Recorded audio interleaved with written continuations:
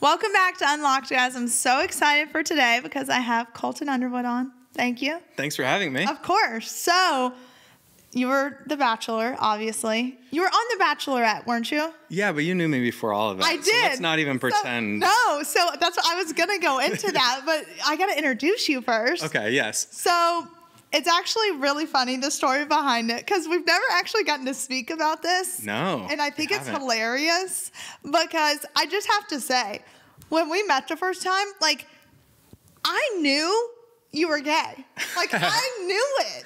Yeah. Like, that was the funny part about it. And, like, Emily is sitting right here, which is hilarious because Emily was my makeup artist at the time, one of my best friends. And she was there. So, and I had my brother as my wingman. Yes, your brother was your wingman, and it was the ACM Awards. I forgot what year, but it was after Luke? Yeah, so it was after Luke Kennard and I broke up, and I was like, all right, screw this. You know how it goes. Like, you go through a breakup, and you're like, I was off of a breakup too. Yes. Like, coming off of a breakup, and yeah, I was just like, oh, why not? Let's go see. Yeah, let's go see. But then I remember there was like no connection there whatsoever. No, I mean, for obvious reasons.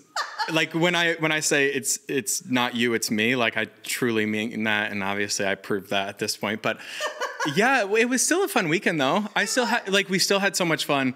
Okay, I do have a confession though. Oh, I have one too. So you go first. Oh, mine's sort of fun. Well, you know how, like, I went to great lengths to make sure that there was no photos or proof of that weekend because I wanted to stay out of the tabloids and media.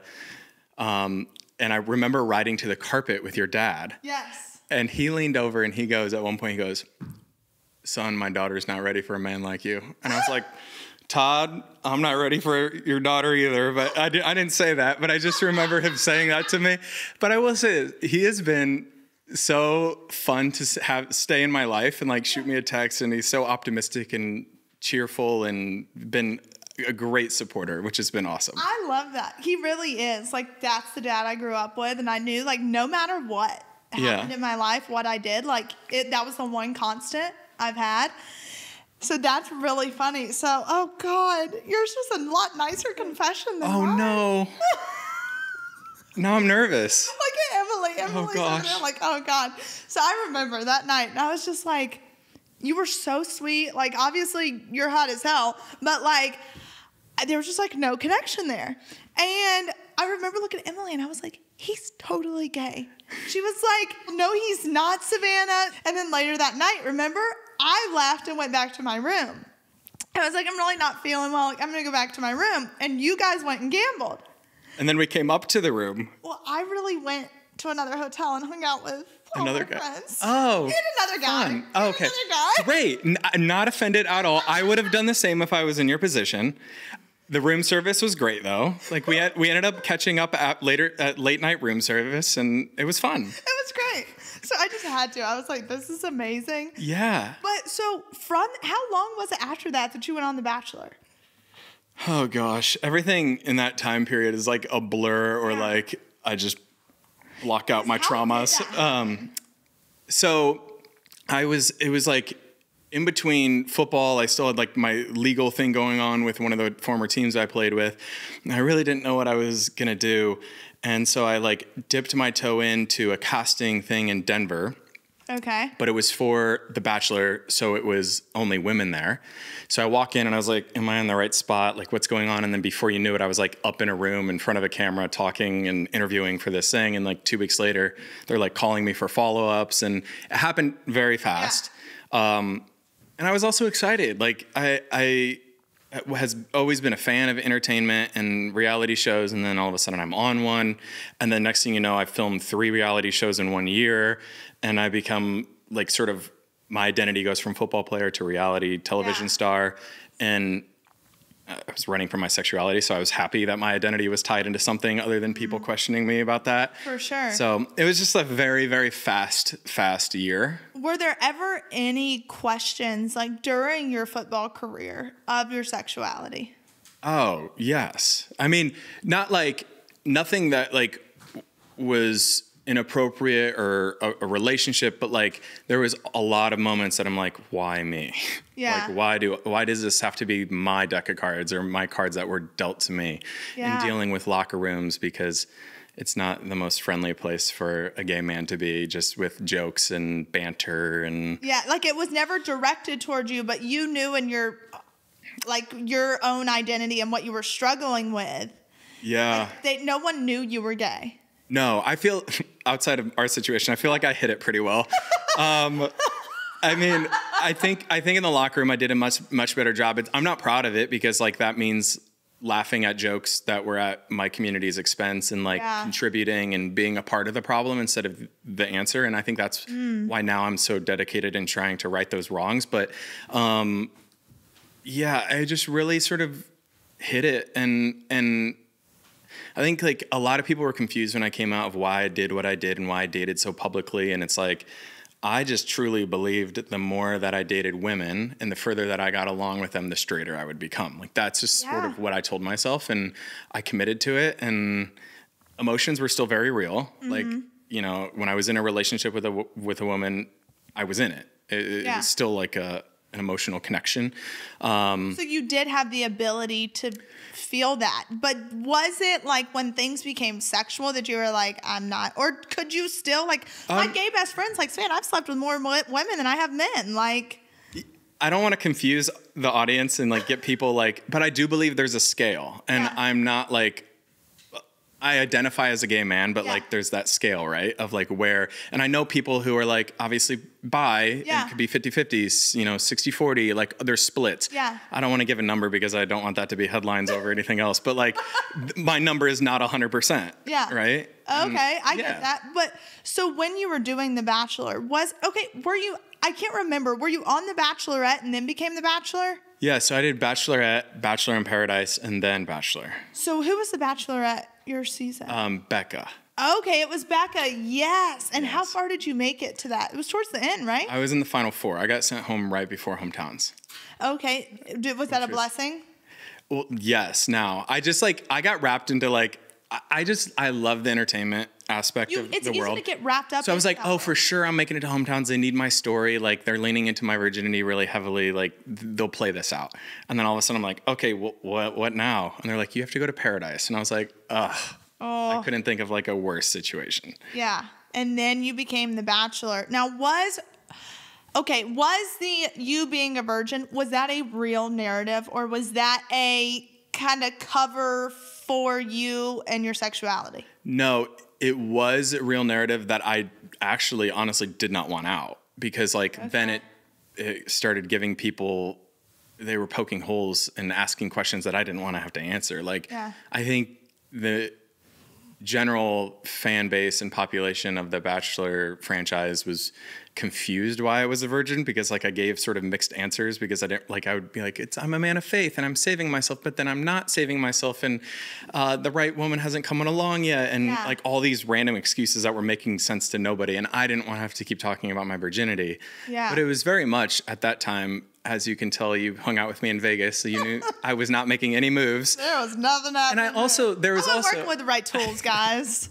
There was also a part of me that like did not, I think conscious-wise, did not want to go there with a woman when I was still questioning my sexuality. That's what I was going to ask. Was that kind of, it was taken, yes, you are obviously a Christian and that is your faith, but did you take it as like a way that protected you? Because by being a virgin, that's what it is. You just don't have sex before marriage, but really that protected you from having to really come to the realization or explain to people like, okay, I'm really into this and not that. Yeah. I mean, I will fully admit I hid behind my faith. And I think a lot of people hide behind 100%. Their faith, and they're hypocritical and judgmental and all these things that you're not supposed to be when you're a Christian. But I definitely hid behind my faith. Mm-hmm. And at times I truly believed praying to God, make me straighter was the answer, and it was it was going to work. And then all of a sudden I get cast to be on The Bachelorette, and I'm like, thank you for answering my prayers. Like, this is such a strong opportunity for me to become straight. And then all of a sudden I became The Bachelor, and I'm like, oh, that's really happening now. I'm really going to be straight now. I'm becoming straighter. Like, I can feel it. And it didn't. And when did it finally hit you that like, holy shit, what am I doing? I really had, in the pandemic, a super spiral. Yeah. A really, really bad, I don't even want to call it a weekend or a week. It was a really bad stretch of 2 months that were really hard. I think the pandemic was hard on everyone, but especially you coming off of, because that season of The Bachelor, when did it air?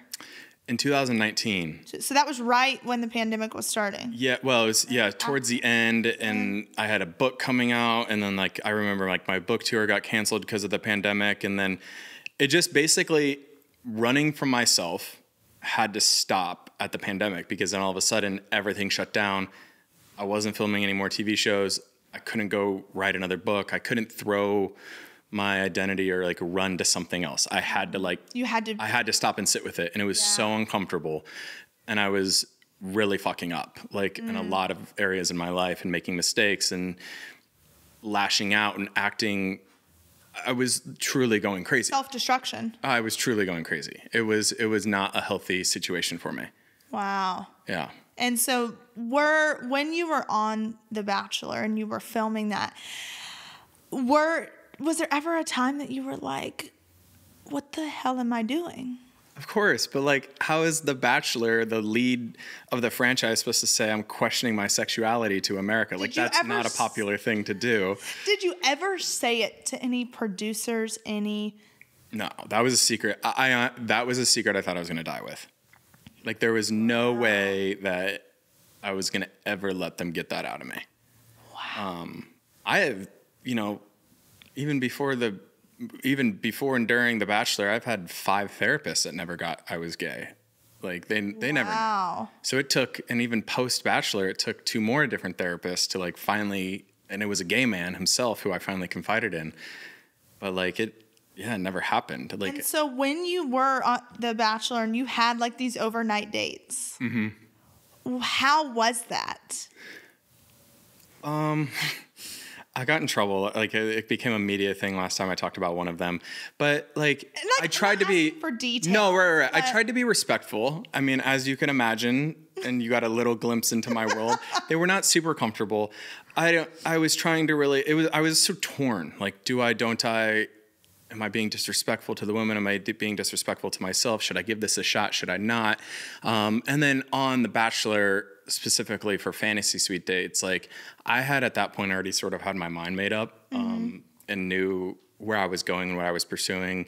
So it just felt disingenuous. And that was the hard part for me, because I remember having to weigh, I want to make a good TV show. I want this to have good ratings. I want to do well for the ABC network. I want to really make this show something I'm proud of. Yeah. That was sort of my identity, right? Because it is a business thing. It is. And I think, like, that's why I ended up getting cast for it, because I said, I'm going to make a good TV show for you guys. Like, and like, I think they respected that versus somebody coming in and being like, I'm here for love. And it's like, no, like, okay. I'm here for business as well. Right. So I was like, let's do it. Let's work together. And here are my conditions, and it worked out. And it was challenging.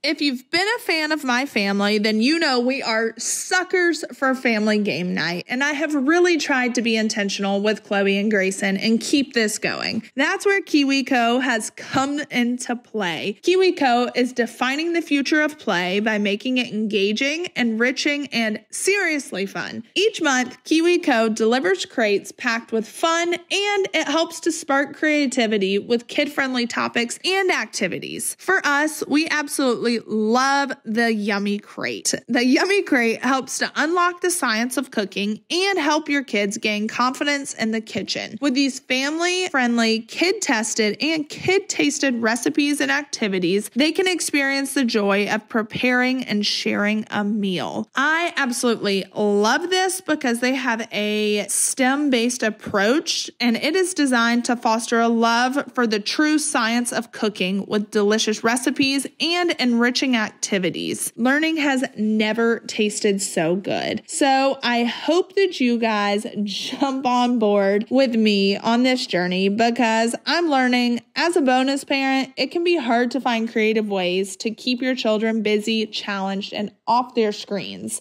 KiwiCo does the legwork for you so you can spend quality time tackling projects together. I promise you, your kids, your siblings, they will be so excited the day the box arrives, because it is ours. So redefine learning with play. Explore hands-on projects that build creative confidence and problem-solving skills with KiwiCo. Get 50% off your first month plus free shipping on any crate line at kiwico.com/unlocked. That's 50% off your first month at kiwi.com/unlocked. kiwico.com/unlocked. Y'all know I've been on a health kick recently. I mean, I jump on and jump off the train quite often, but right now I'm on, and I'm obsessed with mud water. Also, before I get into mud water, y'all, they've got a lot of big words in here and some things that just people from the South cannot say properly, so just bear with me.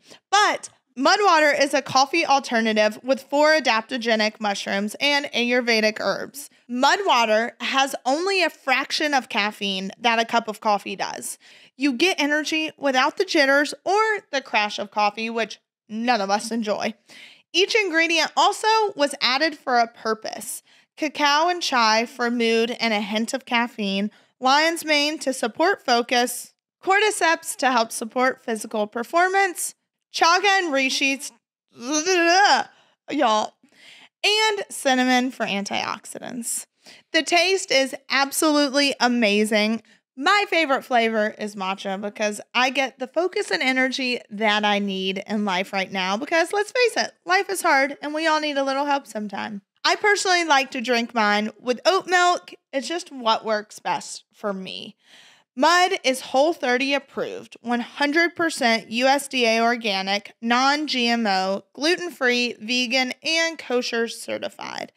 Mudwater donates monthly to the Berkeley Center for the Science of Psychedelics, as Mudwater believes that the country is in a mental health epidemic and sees psychedelics as useful tools for individuals with depression, PTSD, anxiety, and other mental health experiences. So go to mudwater.com to support the show and use code UNLOCKED for 15% off. That's mud, M-U-D, WTR.com/unlocked and use code unlocked for 15% off. What would you say is, do you regret being the Bachelor? Oh, yeah. I mean, I could regret so many different things in my lives, but I would say as much back and forth and things that have been said about me talking about the franchise, like I'm super grateful to them. Yeah. Because it gave you a I could either be closeted and married, or closeted and miserable and married possibly, or dead. I mean, those are unfortunately my 2 truths of what my life sort of was projected to go. And then the Bachelor franchise happened and I couldn't run from it anymore. And I sort of got lost and it was a challenging time and I was forced to confront a lot of demons that I was holding on to. Wow. So you did struggle with, there had to have been a point to where you were in such a deep depression. Oh, for sure. I mean, I had anxiety, paranoia, depression. I mean, you name a lot of different things going on, and I probably checked a lot of those boxes. And what was even harder is like I had to do a lot of that alone because I couldn't let anybody in. I think the first person that I told was my publicist because there was like this blackmail email and that's where I was gonna go next. Was there a moment that you were forced into telling your story before you were ready? Yeah, I mean there was an email that came to my foundation page. I remember claiming that they had photos of me, alluding to the fact that I was gay, and I was not ready. I was actually towards the bottom of my spiral, like still using medications and I remember having to I called my publicist and I lied to him immediately. I was like, they're not me, but I don't know. I'm going to forward you the email. Take care of it. Like that's truly what I said. And then things started happening. Media started picking some things up. I had to go back home and get help. And I remember like the moment I like went back, gave my dad my medications, moved back in with him, went and got checked into, see a therapist and a psychologist and took care of myself. And even in those moments, I didn't come out. Even at like the moments where people are questioning why are you doing this? I still wasn't coming out to people. And then finally my publicist called me back. I think it was like a month or two later after that, and just said, what's going on? And I just remember feeling, safe enough to just say, and he's like, you don't have to answer this, but I'm gonna ask you a question. Are you gay? And I was like, yes. And for whatever reason, that was like the first time that I ever said it. Wow. So. And did you feel a sense of like weight just lifted off of you when you said yes? Oh, immediately. And then even when we hung up the phone, I like texted him and I was like, please don't tell anybody. Like, I was paranoid still. I was like, I don't know what to do. Like, how does this work? Like, there's no roadmap here. I don't, anything that was gay and around me and growing up or queer, I ran from. I didn't look in the direction. I didn't want to be educated on it. I didn't want to even be tempted to be gay. Wow. And that's the sad part is because, so right before you came, Lance Bass was on. Mm-hmm. And so Lance was telling me about when he first came out as being gay. He was at in this city that was I guess a big gay community, and he was at a club and he was standing in line at the bathroom, and he said, and this guy was like, oh my God, you're Lance Bass. And he was like, yeah. And the guy was like, wait, I didn't know you were gay. And Lance was like, yeah, I am. And it was a reporter that he told it to. Mm-hmm. And then from that moment, tabloids started calling his publicist, and then he finally put it out on the cover of People that he was gay. Yeah. But it was before he was ever ready to come out. Yeah. And so when obviously these articles started coming out, what was the big moment that you were like, I'm gay to the world? I think the biggest thing for me, how did you come out to everyone? Not that you ever should have to. Yeah, my situation was complicated for many reasons, but I was working with a production company on another TV project that was led by two gay men. Was that the Netflix special? Yeah, okay. They're the production company who ended up doing my Netflix show, but this was a completely different show that we were working on, and we were already filming some things, and the blackmail email came in. I approached them and said, hey, I'm not healthy. I'm taking some steps back. I'm going to go back in Colorado. So all of that's going on. They called me and they're like, hey, we have enough pieces of the puzzle to put together what's going on here. And we just want you to know we're here to support you. Mm. And if you ever want to revisit working together, I would love to revisit it with you. And I didn't think too much of it. I was primarily focused on getting healthy. Yeah. And I was back in Colorado, so I wasn't even in LA to meet with them. And then I had to come back out here for something. I ended up meeting with them. And then they basically were like, would you like to help people? And would you be comfortable documenting this? And at first I said, I didn't think it was right. I didn't know, I was not ready. And then time went by and it was sort of a yes thing. And then the more I spoke with the production company, I decided to come out on Good Morning America more public because I just didn't want. I remember that. It was that morning on Good Morning America. And remember, Em, I think I sent you the link or something. And I was like, I literally sent it to her. I was like, told you so. Yeah. I know. You're right. I love you. It took a while to get there. But that's awesome, though. Did you feel that moment? You had to have been so nervous. By that time, coming from your football background, Christian background. Yeah. Because Christians, I say, can be the worst when it comes to a topic like this. Totally. I was excited for that. I think at that point I had already come out to my family. I'd already come out to my close friends. And I wanted to make sure that the news was getting out from me and not from tabloids and people. So that you can tell your own story. Yeah. And I know a lot of people had a lot to say of why I was doing it so publicly, but it's like, if you had been through what I had gone through the last year of having tabloids and these nasty headlines written about me, I think a lot of people would have done the same thing of being want to tell their own story and the truth of it versus letting them put pieces together and make things up. And what would you say to the people? Because I remember that was a big thing. I think when you came out, the Netflix series, all of that, people saying that you were trying to just profit off of other people's hurt from The Bachelor and you're profiting while other people are hurting. Yeah. I mean, that was, I didn't even think about that perspective, to be honest with you. I was just sort of going along and filming and truly with my intentions of being this can help a lot of young people in middle America. Yeah. I mean, there is zero representation in our sports culture. I shouldn't say zero, but there's very few representations of the queer community in sports and having that background. And I just thought that it was a thing that could help people. And I also I got to a point where I was humble and took a step back and said, okay, they have a point. I see what they mean. I haven't put any work in. I just sort of came out but I felt like I was like the new kid on playground that was like so excited to be there and nobody wanted to play with me. You know, I came out and I was like, finally I can be free. And then all of a sudden it's like all these queer publications were calling me garbage and didn't have nice things to say. And I'm just like, oh, this is not fun either. Like, what do I do? So. And why was that perspective? Was that their perspective because they thought you were trying to profit off of it, or? I think it was a mix.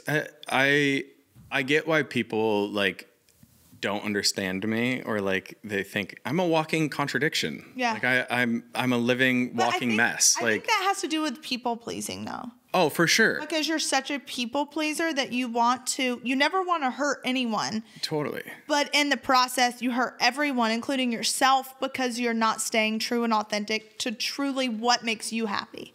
Right on. Yeah. I think that's a lot to do with a lot of it is I try to make sure everybody's happy with all of the decisions that I'm making, even if I'm not happy with them. Mm-hmm. Because it's like, this is what's better for everybody else. And it's like, well, you know, for the first time, you know, I took all of last year pretty much off professionally. And I was just like, I wanted to sit with like what's healthy and what's good for me. Yeah. And now I have a little bit more clarity for.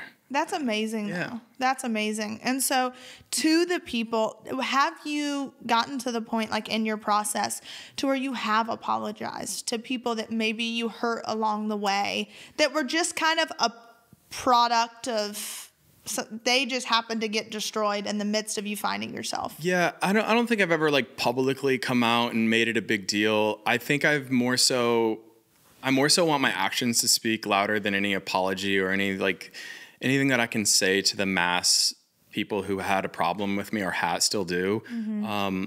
You know, I'm getting down to like the root of why I made the mistakes that I made and why I went down the path that I went. And I'm trying to give back to mental health reform in DC and protect college athletes and create a safe space. I really view myself as a bridge to the conservative community.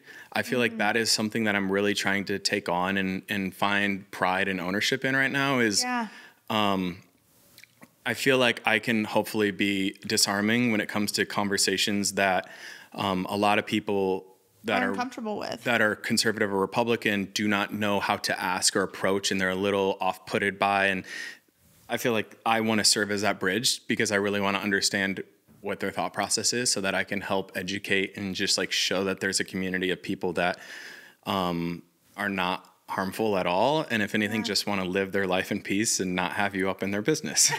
Exactly. I think that's to answer your question. I'm more than happy to say, you know, I'm so sorry to all those people, but I think there's a lot of actions that I can do first and foremost that would prove that versus any lip service that I can give. That's awesome. Well, yeah, because actions speak louder than words. Yeah. And too, so you spoke about what you're doing with mental health, because mental health was a huge thing for you. Yeah, it was. And that's been a whole journey, still ongoing. Yeah, and it's still always still a work in progress. And I mean, I know you're interviewing me, but I would like to also give you a lot of credit too, because it's been awesome to watch you as a sister and to support your family as humbly and just as classy as you have. Because as someone who's been in the circuit of the media before and had stories and headlines that weren't completely true out there, it's hard. It's difficult. And I think you've done a really good job. And I love watching you be an older sister. Thank you. I mean, obviously your relationship with Chase is complicated, but also entertaining. Yeah, very much but so. And your family's always been so good to me. And I also wanted to say that too. It's like the text messages from Todd when there was, I think, some random headline. He said, he didn't even say anything. He's like, "Are you okay?" He truly just texted me and was like, "Are you okay?" And I was like, thanks for checking in. Like, I was not expecting your name to pop up on my phone. You don't realize how much a text message like that goes when you're just at the bottom of the bottom. And like, when everything started coming out about my family and the harsh headlines, I was like, these people have no idea.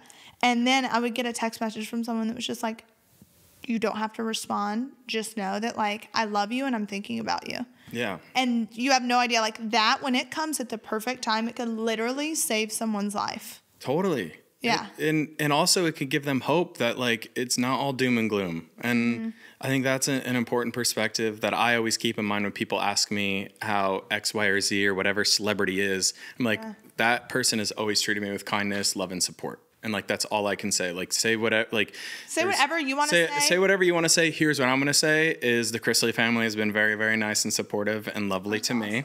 And even my brother, Connor loves y'all too. Like, Connor had such a fun weekend. I love Connor. You guys probably had more chemistry than I did with you. Real. And he was married at the time, so. But anyway. That's amazing. Yeah. He's like the sweetest human being ever. I know. He married his high school sweetheart. He loves his, like, he just is a very private, he just thinks everything I do is so silly and not work. And, like, he loves to say I don't have a job. And I'm just like, great. That's amazing. But what you're doing now, though, is truly making a difference, because you were just in Washington, D.C. Yeah. And can you explain that initiative a little bit? Yeah. So we introduced a bill to members of Congress and to some senators called the TEAMS Act. It's targeting emotional and mental stability. So we're going to be hopefully taking that bill out right now. And it's a bipartisan issue that both parties have agreed on, which is really cool to see. Awesome. But basically, it's a grant program to allow these student athletes at university access to resources and care for their mental health. Just like somebody who goes out there on a Saturday, tears their ACL on the football field, has a surgery and a game plan put together. I want that same care and I want that same effort and focus on somebody who walks into their coach and says, I have anxiety, I have an eating disorder, I have depression, I have something that is invisible to you, but it's really affecting me to the point of suicide. And I think that's my mission right now, is to help people and also give back to, like, that sport community and also my queer community who struggles in those locker rooms. Yeah, and to normalize that it's okay to not be okay.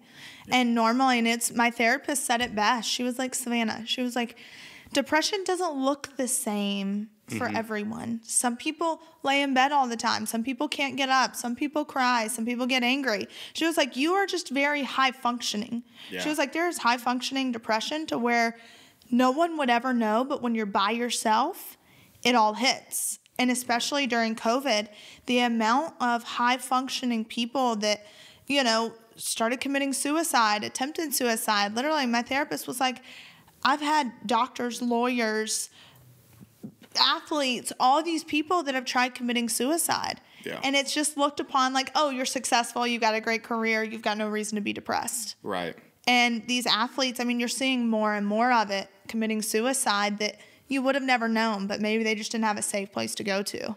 Yeah, I think so. I took a group of athletes with me to DC this last time just to share their stories with Congress, and you know, one of them put it so beautifully, and I'm going to probably butcher it, but she just said, so many people are suffering in silence that I'm willing to be loud about my history because it can save at least one life. And I think, like, that's the truth right now, is there's so many people suffering silently, whether it's in regards to addiction or their sexuality or being judged. I don't think our human brain was built to scroll all day and see other people's lives and hear other people's opinions. So now we have to, like, fix that. Like, there's, like, pros and cons, right? Like, I love the fact that I can get a lot of work done on my phone, but at the same time, when that work is being done at 9:30 at night, or, you know, you're laying in bed and you let people into your bedroom to judge you, like, not physically, but you know, it's such a real, so, like, those are habits that me and my partner are working on too, is like, when we wake up, we don't want to, like, scroll first thing in the morning. We keep our phone on airplane mode in the bedroom now, like, because we don't want the world in our space. Like, that is our space, and it's for nobody else to enter. So then we start our day outside of the bedroom. So yeah.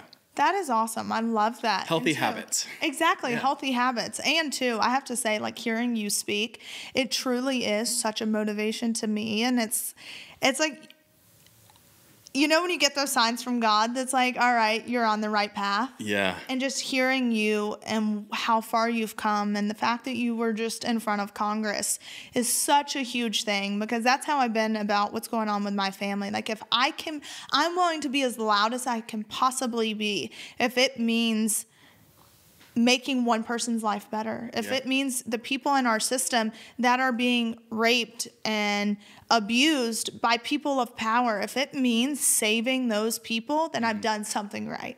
Yeah.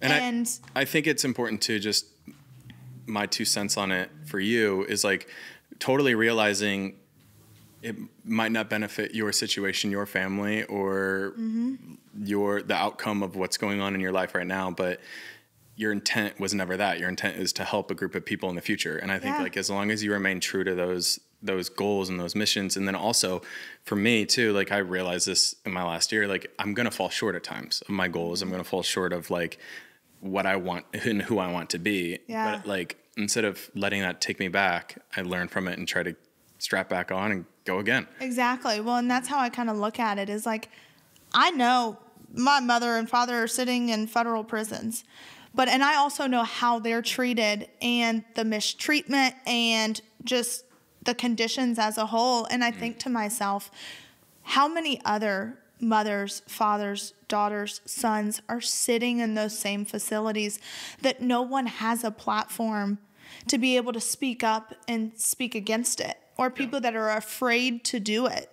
And for me, I'm like, you know what? Regardless of whether this changes my parents' situation or not, if I can save another child from feeling how I've been made to feel, then it's all worth it.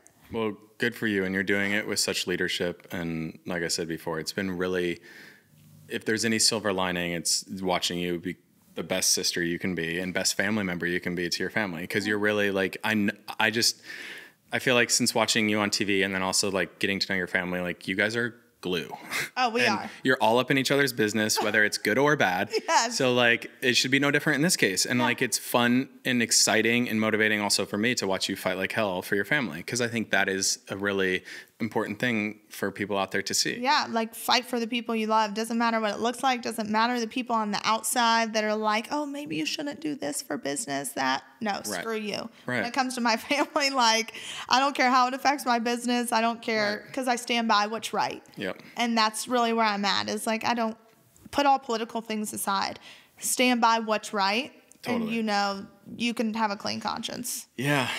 Support for today's episode of Unlocked comes from Honey Love. The reviews are in. Honey Love came out on top for the best wedding day shapewear. With wedding season upon us, this is an ad you've been waiting for. Whether you're a bride or a guest like me, always, or looking for an everyday fit, Honey Love is your go-to for all things shapewear. Honey Love has revolutionized compression technology so you no longer have to feel like you're suffocating while wearing effective shapewear. You'll immediately feel and see the difference. I am obsessed with Honey Love. We all know how uncomfortable shapewear can be, but Honey Love has totally changed the game. Wearing Honey Love has made me feel so confident and comfortable. Honey Love's best-selling Super Power Short is literally my go-to. It has targeted compression technology that distinguishes between areas where you want more support and areas you need less compression. I hope you guys love Honey Love just as much as I do. You'll immediately feel and see the difference. We also have an exclusive offer just for my listeners. Get 20% off your entire order with code UNLOCKED20 at honeylove.com. Support our show and check them out at honeylove.com and use code UNLOCKED20.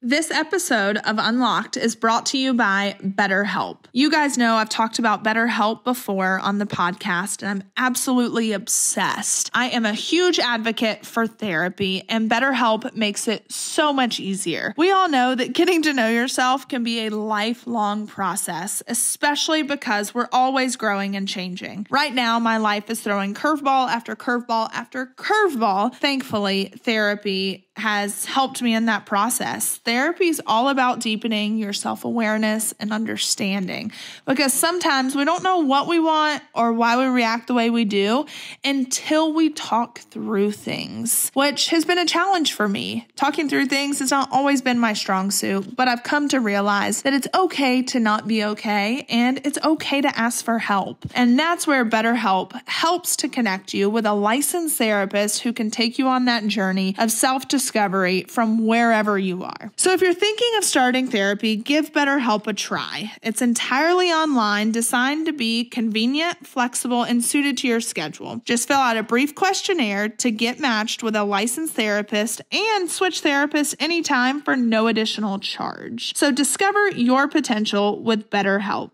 Visit BetterHelp.com/Savannah today to get 10% off your first month. Again, visit BetterHelp.com/Savannah today to get 10% off your first month. And so, okay, so we've talked about kind of where you were at in like a darker place in life. And now I love following you and seeing all the happy things that you post. Yeah. I think it's amazing. So you are engaged. I am. Yes. And how does it feel? It's incredible. Like, it's been truly the best. I think we're going on 2 years now. I lost track of time. I can't say that about a lot of things of the last few years. Like, it's been magical. And I'm obviously, I was in a very privileged and lucky position to be able to truly take a year to where I can work on myself and my relationship and give all of that the energy and focus that it needs. But I just feel like he makes me the best version of myself. I'm the most authentic version of myself. I've learned more about what love is and like what it should be. And it sounds so corny, but like when I met him, like I knew immediately, and I was like, oh, this is it. Like there is no, supposed to feel. There is no grass is greener. There is no like approach where I like want to be. Everybody and their mom was telling me to go play the field, like download the apps, go hook up, like go have a good time. And I'm just like, I have an incredible man in front of me who's like everything that if I like was to write out on paper what I wanted, it's him. Why would I go do that? You know? And like, that's amazing. I like to say, I was like, even when I was straight, that was never my MO either, as you found out. So I was like, you know, that's my whole thing is like, that's not how I date. And also if I could take anything from the Bachelor franchise, I dated with intent. Every single time I dated. And like, that's what I'm always grateful to them for too, is they like truly weirdly taught me how to like go on a date and connect and communicate with someone without distractions. Yeah. And so what's the age difference between you two? He likes to say 9 months or not 9 years and 2 months. Okay. I just say 10 years. But I just say 10 years. See, but that's great though. Also because with everything that you've been through, like, I mean, heck, like I say it all the time. I like older men. So 10 years, same. Nothing. We're on the same page there. We're on the same page. Ooh. Oh, thank goodness. But you also are, you're mature for your age. You had to grow up quicker than most. Yes, exactly. And so for that, I'm like, I need someone who can have a tough conversation, who has been through trauma. Yeah. Like, I'm sorry, but if you've got a dollhouse life, I don't want you. It's boring too. It is, because I like to have those tough, in-depth conversations, and I want someone who knows more than I know. Yeah, such a good point. Like, I want someone smarter than me. I want someone. You want a teammate. Yeah, exactly. Yeah. So what would you say? Was that like, at first, was it like, whoa, he's 10 years older? Or did you? Oh, no. Like, I mean, and it's so funny because like you come out and the LGBTQ plus community is always like, no labels. Like, come out. And like the first thing they did when I came out was like, what's your type? Daddies? Like, and they immediately labeled like the category that I like. So I was like, sure. Just to please everybody here, daddies is my type. Yes, daddies. And I found the daddiest of them all. See, look, we're more similar than we think. Totally. Yes. This is we were more meant to be like best friends than we were dating. Exactly. But yeah. So Emily said it. That's exactly what I said. But yeah, it's a really good match, and I feel like I'm an old soul, so like we connect on like a deeper level. See, and that's the thing. I'm like, when you have that emotional connection, there's nothing in the world that can top that. Totally. Nothing. Like, and for me, I don't know if it's because like all the trauma in my life, but I have to be emotionally connected to you to be physically connected to you. Yeah. Like, you could be the hottest person in the world, but if something emotionally is not clicking, I can't get there with you. Can't fake it. No. I know that with you. You can't fake it. Can I ask what your status is right now? You cannot fake it. It's amazing. I am dating someone. Oh, congrats. Yeah. Good. So, and you're not faking it? You're happy? I'm not faking it. I'm not a lesbian. Great. Okay. I'm, no bones about it. No shade if you were. No, hey, sometimes I've thought maybe it would be easier, but. Yeah. I mean, I can vouch it's way easier being gay. I love it. Okay. Who knows? Who knows? No. Well, I'm happy for you. Good. Yeah. So, it's just right now, like, I got 2 kids tagging along with me. So. Yeah. Take your time. Be patient. And it's not public then, right? No, not really, but. Keep it to yourself. That's what we did until we got outed. See, don't you think though, like, okay, let me ask you that. When it comes to, like, part of me, that's what I struggle with is, like, for the next relationship, I'm like, I want to keep it as private as possible until literally, like, I get engaged. And then here you go. Yeah. And I would say that is the healthiest and best thing you can do, but also be prepared for the noise that my problem, before I finish that thought, my problem with reality TV is when I came out and people gave me their opinions is like, they're like, this comes with the territory of being a reality star. I was like, I didn't sign up to be harassed or bullied or like 2 years after the show that I did. Like, I get it that it worked in that moment, but like, this isn't cute now. So that's where I stand with it. But I will say, like, what makes Jordan the best partner for me is he's very, very good at communicating to me and being like, hey, let's keep this for ourselves. Like, let's set these boundaries when it comes to our relationship. Let's talk about X, Y, and you can talk about you have your career. I have mine. I don't want to be in your world. If you want to be in mine, great. Like, come back and we'll figure out how to work together on some things. But like, I just do not feel comfortable being in the public. And I was like, great. That's actually really, really healthy for me right now and still is. And I think that that's sort of the attitude that I'm going to be taking. But my advice to you is like, just keep some moments for yourself. For sure. Because I think that's the hard part is, and you do get wrapped up in this world of like, because you listen to people who it's are like. It's validation. You want people to like the person that you're dating because then it validates to you that you like are in the right relationship. Exactly. And too, you kind of fall into that. Well, you're on reality TV. This is your life. You owe it to us all. Right. So then you're like, okay, crap. Maybe they're right. Maybe I do owe it to them. But now I'm to the point where I'm like, okay, letting the world in just ruins everything because maybe if they hit on something you're insecure about and people love to build people up just to tear them down. Correct. So that's kind of, I'm like, you know what? Maybe I just shocked the shit out of people and like, I'm just married one day and I'm like, here you go. Do it. Yes. That is the attitude you need to have is like, fuck everyone here. I'm going to go like date for whatever. I got engaged after like 7 months. Okay. So so when that happened, were you like, did you know what was happening? Oh no. I haven't really talked to much about the engagement. But I had no clue. We had conversations very, very early on that like, I was like, this is it. Like, this is sort of a no brainer. Like, our connection is insane. Yeah. I'm like, I want to spend the rest of my life with you. And, I think he also had some hesitations where he was like, I don't know if he's quite ready yet. But like, also I was telling him like, yes, I am. And he trusted me. And then he proposed and it was a magical, incredible moment. I love that. His heart was beating. It was intense and was great. It felt so right. I love that. Yeah. Okay. So obviously you are getting married, all those things. Have you spoken about kids? We have. Okay. Yeah. And what are your viewpoints on that?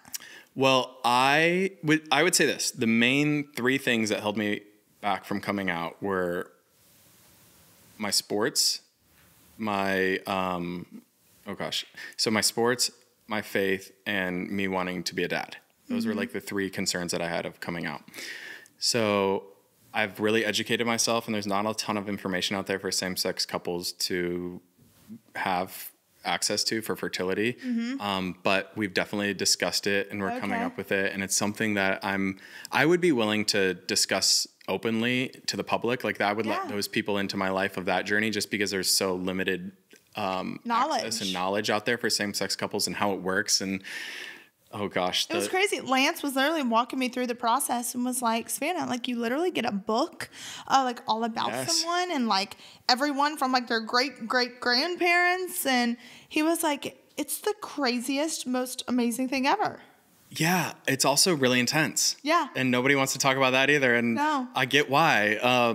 You're choosing for us men, you're choosing from 20 to 26, like, because that's the healthy prime egg donation women. Oh, don't tell I know. me that. I'm sorry. That's what the doctor says. I don't believe that. I don't believe that. No, it is though. That's why, like, I'm like, But when they told us that, I was like, wait, we have to choose our biological DNA based off of a 21, 22, 23-year-old resume? Like, they're in college. Yeah, it's crazy though, but that's so true. Like, I'm literally about to get my eggs frozen because I'm like, I would rather have like 25-year-old eggs than 30-year-old eggs. Like, that's literally what a doctor told me. They're like, by the time you're 30, your fertility decreases by half. They're so nonchalant about it too. Really? They just talk like statistics and numbers, and you're just like, yeah, and this is a human being and a baby that I want to have. Like, what? Yes, exactly. Yeah. So you both are on the same page of wanting kids. Oh, for sure. Yeah. I love that. I think he's gonna be an incredible dad. That is awesome. And I have faith in myself too. You're gonna be freaking awesome. I want to be like a fun dad. I want to be. You want to be like the fun, young, hot dad. Yeah, a DILF. Yes, exactly. Yeah. Hey, we all love a good DILF. Yeah, I want to be a DILF. Just saying. That is awesome, though. Yeah. It's so cool, though, to see. Like, you are a completely different person. Yeah. Now than you were when I first met you. Totally. I've been through some shit. Yeah. For sure. You just seem like just so much calmer and happier and not so like uptight, you know? Well, I don't have a secret that I'm holding on to anymore, and that was a big, big secret. I always even that night, I would never get drunk because I was so afraid if I got drunk, I would come out. So there was so many compartments that I had to that is my life. So true. Because I didn't want to get wasted and then go back up to the room, and then you're just like, so what's the deal? And I'm like nonchalant, be like, I'm gay, not that would ever happen, but I feared that it would. Oh my gosh, no, okay. I mean, with you two, we'd get to just be like girl chat. Yeah, and literally. Hang in there. Okay, Colton. I've got to try to find this video because it actually popped up on my Snapchat not long ago and I saved it. And it's a video of you and I from that night. And the best part now, looking at it, we're both strutting down the hallway and I'm like, how did we not know he was gay then? Well, these are great memories. It is the funniest and greatest video. I just have to oh gosh. If I can find it, it will be hilarious because I remember saving it. It is. You sent it to Emily immediately, and you were just like, "Told you." Look, he skipped down the halls of the MGM. What's even funnier though is I call my husband, and I'm like, "I just had the best night of my life," and he doesn't like him. She must be crazy. Yeah. We hung at the blackjack table, and I remember Emily was like, "She's at some party," and I was like, "Cool." And then I was like, I'm like, "This blackjack dealer's hot." We had the best night of our whole lives. We had so much fun. Yeah, it was great. We had so much fun. Y'all, I have to find this because I just saved it just the other day because it popped up. It was recently saved it. Yeah. I don't have the starting one, but I have they always pop. For some reason, we were just on our phones the entire night. Oh, I guess. Well, do you have? I guess so. Made you take him? No, remember Emily took a picture of him that night. Yes. Yes. Yes, that was on his phone. Yeah, because I was so paranoid of being on the red carpet with your family at all. But we sat together at the show, and there was some cuts of when they broadcasted it, quick passes. We did. Yeah, I went back out after all the media press were gone. Something. Yeah. We took some pictures. We gotta find all these and add them. Oh yeah, they're gonna make for good. Okay, camera roll. It may be on this one. I want to say too, I had some questionable boot choices at that time that you could have been like, "Yo, he's for sure gay." What the hell? He's for sure gay. I love you. I was really leaning into just exploring all my fashion choices. Okay, I'm gonna find this video and we're gonna put it in because it's hilarious. We're both strutting down the hall. Yeah, because it was a Florida Georgia Line concert. No, it was everybody. It was everyone. It was everybody. It was the CMA Awards, so there was ACM Awards. No, the ACM Awards. But then we went to the party the night before or after. Yes. Encore. At the Beach Club. Yes, at the Beach Club. From that. Yes. Singing and too, let me just tell you. It was real awkward because there was also a country music artist that was real big time back then that I was also talking to. Oh, so we're there. I'm sorry. I messed that one up for you. okay. Because you know how like crazy this world. You really didn't. Because Chris Lane, we ran into Chris Lane too. Yes. And now he's dating a bachelor. I was like, it's like full circle. Our whole world is so incestual. It is. Well, they're married now and have like 2 kids. Yeah. They seem super happy. I know. It's like she never talks about her Bachelor experience ever. A lot of people don't. Yeah. You know, but it's also, just. I have respect for people because I will say it pisses me off to see these people go on these dating shows and like get the same amount of followers that I've worked for 10 years for in a matter of like 5 minutes. Yeah. I'm like, you didn't even have to work for that shit.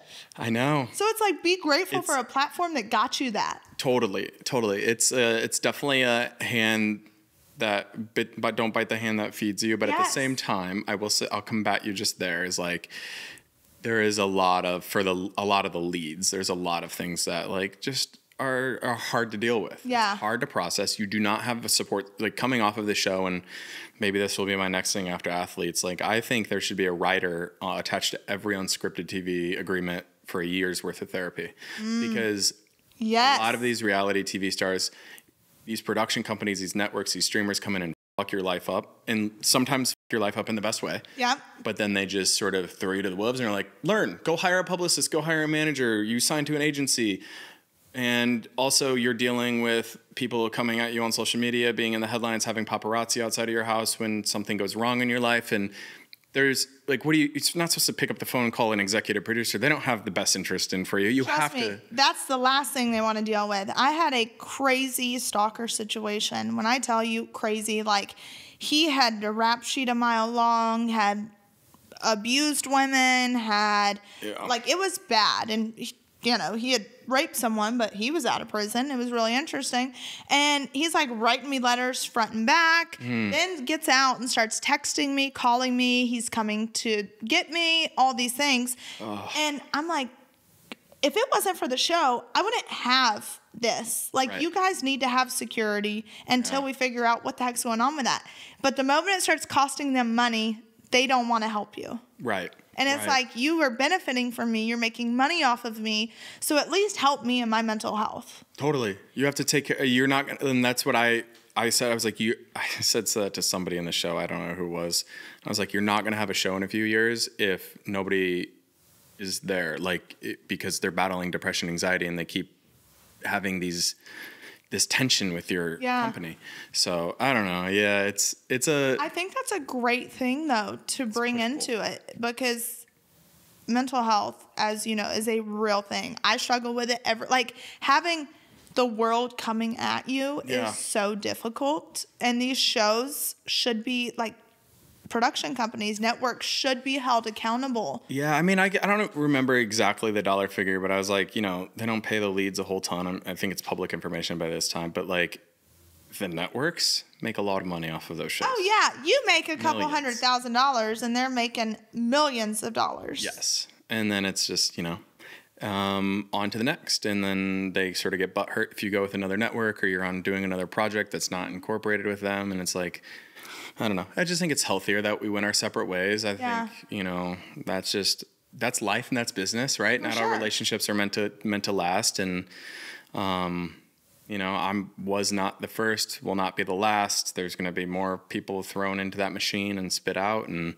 I wish them all the best. And I want them to all get good therapists. I love that. Yeah. Okay, so the one question I want to end on that I love asking people is, what do you want to be remembered for? Oh, gosh. I think I want to be remembered for something that hasn't yet happened in my life. I just want something, I feel like there's still more that I can give, more experiences that I can go through. I feel like something about me being a father and a good dad and hopefully raising good human beings into this world should be my legacy more than any memes or awards or TV shows or contracts. I just want to I want to put good human beings on this earth, because I think we need more of them. I love that. And see, and that's how you're supposed to be a dad. Yeah. With that being your response. Yeah. I can't wait. I love that. Well, thank you. If I can get pregnant right now, I would get pregnant. I want to be pregnant right now. I could see it. I know. But it can't happen. Those women who carry for us gay men are saints. Yes. And incredible, and I cannot say thank you enough to all of the surrogates out there. That's amazing. I love that. Well, thank you for taking the time to do that. Thanks for having me on. And this was lovely. I'm so happy we got to like. Do you have room for another gay bestie? I do. I've got Cool. room for him. Awesome. Come on. Love it.